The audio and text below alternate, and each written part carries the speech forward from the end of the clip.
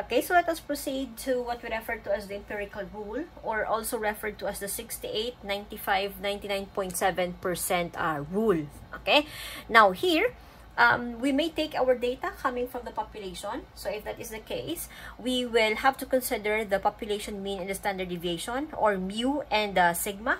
Okay, or if the sample, or if the data values are taken from the sample, then we will make use of X bar for the sample mean and S for our standard deviation coming from the sample data. Okay, now, however, we have to keep in mind that the distribution must be assumed to be normally distributed so that we can make use of the empirical rule. Because the moment your distribution is not normally distributed, then we could not make use of the empirical rule. Okay, so what is the purpose of the empirical rule? How do we make use of the empirical rule to make some conclusions or interpretations of the given distribution that you have? So here, in the normal curve, the mean is found at the center of the distribution. Okay, and we say that 68% of the entire distribution, okay, would include or is found within one standard deviation. When we say within one standard deviation, meaning to say one standard deviation above the mean and one standard deviation below the mean. Okay, because if this is your mean, one standard deviation above the mean is this one. If this is the mean, one standard deviation below the mean is that we're going to the left. So that means to say, what we have there is approximately 68% of your distribution is found within this region. So let me indicate that. So meaning to say, within this region, okay, this one would be 68%. Alright, since this is symmetric, the 68% will be divided into two equal parts. So that means to say, we have 34% is found in this region, that is one standard deviation above the mean, okay, and one standard deviation below the mean, that is also 34% of your distribution. Okay, so that we will have the total there, which is equal to 68%. Alright, now the next part of the rule is that 95% of the distribution, okay, or the entire distribution, is found within two standard deviations. That means to say, two standard deviations above the mean, or two standard deviations to the right of the mean, okay, and two standard deviations to the left of the mean, or two standard deviations below the mean, would give us an approximate of 95% of your distribution is found within this region. Okay, so if this is 95% ang total, and we already have 68% in this case, that means to say 95 minus 68, okay, that will give me the remaining percentages in these two regions. Okay, so let me have that. So two deviations to the right of the mean and two deviations to the left of the mean, that will give me an approximate of 95% of your distribution is found within two standard deviations above and below the mean. Okay, that means to say, if this is 95%, alright, the 95% will be divided into two equal parts.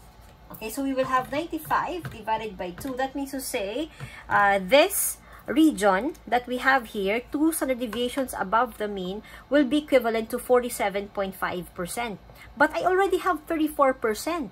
So that means to say the 47.5% minus the 34% that I have will give me, the remaining part here will be equal to 13.5%. Same is true with this region, which is two deviations above the mean. The total is 47.5, but you already have 34%. So that means to say this is equal to 13.5%.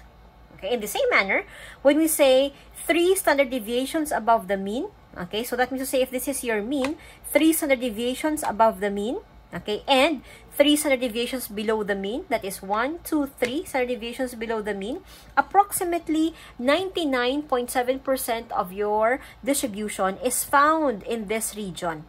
If that is 99.7%, and we already have 95% covered here, ang remaining would be equal to 4.7%.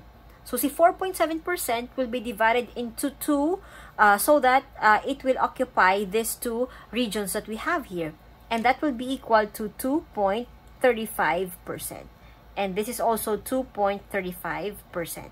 So that if we sum up everything here, that will be equal or approximately equal to 99.7%. Okay, now, however, all right, under the curve, okay, we assume that 100% of your distribution is found below this curve. That means to say, ang total dapat under the curve should be equal to 100%. But found within 3 standard deviations above and below the mean is just 99.7%. That means to say, we still have 0.3%, which is found in this region and also in this region. So, si 0.3% will be divided into 2. That's because we have 2 regions to the right and to the left of the mean. So, meaning to say this will be equivalent to 0.15%, and this will also be equivalent to 0.15%. So that if we're going to sum up all the percentages under the curve, that will be equal to 100%. Okay? Now, say for example, alright, our main concern will be the intervals that we see along the horizontal. Okay, so what we have when we say 1 standard deviation above the mean, that is mu plus 1 times standard deviation. Kung 2 deviations, that is mu, this is mu, okay, plus 2 times sigma or 2 times the standard deviation. The same is true when we say 3 standard deviations to the right of the mean, that is mu plus 3 times the standard deviation. Okay, now let us consider our example. Alright, so that we will better understand the concept of the empirical rule. So say in our practice exercise, in preparation for a clearance sale at a women's apparel shop, 2,000 brochures were placed in readdressed envelope, sealed and stamped. So this process took an average of 7 seconds per envelope with a standard deviation of 1.8 seconds. So we are assuming that this population of times is approximately bell-shaped. So we are asked to find the number of envelopes that took within the following values given, or the number of seconds to prepare the envelopes. So in our given data, our population is 2,000 brochures, okay, and the standard deviation, our population is, that is our big N. So our big N is equal to 2,000, and our mean will be equal to, it took them 7 seconds per envelope, okay, to process it. So that means to say our mean is 7 seconds, and the standard deviation would be 1.8 seconds, okay. So what will happen to the interval that we have here? What will actually not change are the percentages. Those are fixed. Okay, so basically I don't memorize all of them. I simply just derive these percentages by the fact that 68, 95, and 99.7% are found within 1 standard deviation from the mean, and 95% within 2 standard deviations from the mean, and 99.7% within 3 standard deviations from the mean. Okay, sige. Now, we will come up with the intervals that we have here based on the values that we have for the population, the mean, and the standard deviation. So the mean, as what we've indicated, is found at the center of the distribution, and that is equal to 7 seconds. Our standard deviation is 1.8. Okay, so that means to say, 1 standard deviation above the mean, what we need to do is simply add an interval of 1.8. So 7 plus 1.8 will give me 8.8. In the same manner, another or 2 standard deviations from the mean, I'm simply going to add 1.8 to the previous interval that we have here. So 8.8 plus 1.8 will give me, that is equal to 10.6.